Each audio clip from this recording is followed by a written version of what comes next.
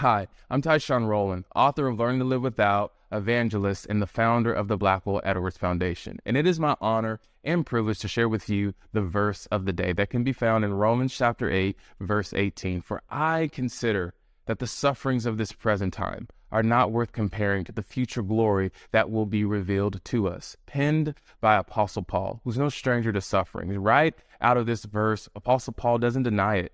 He doesn't look past it. He doesn't say what you're going through today is not suffering. For him, suffering was going to prison. For him, suffering was being bitten. For him, suffering was being persecuted. But you're not Apostle Paul. Maybe for you, your persecution, your suffering is coming from your family or your finances, or maybe you're going through something that's so frustrating and you're looking at your life and you're wondering, why am I going through this? And you opened up your phone and you got this verse of the day on suffering. What can we learn from this verse? We can learn that we need to have a heavenly hope.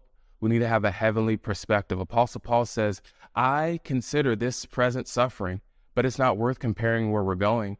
In other words, he's saying, what I'm going through is hard, but where I'm headed is better. I love that. And I just want to encourage you to have that perspective. What you're going through could be hard. It could be hard in your family.